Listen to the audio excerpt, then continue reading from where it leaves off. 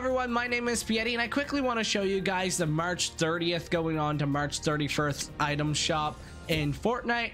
As you see, we do still have the Bruno Mars skins, we still have Chloe Kim, we have our special offers here. Nothing really changed. Honestly, this kind of looks like the same one from yesterday. We do have our daily like Slumber, Castaway, Jonesy, Punched Up, Don't Start Now, My Idol. Don't worry, I'm gonna ban that guy that keeps sending me invites during this.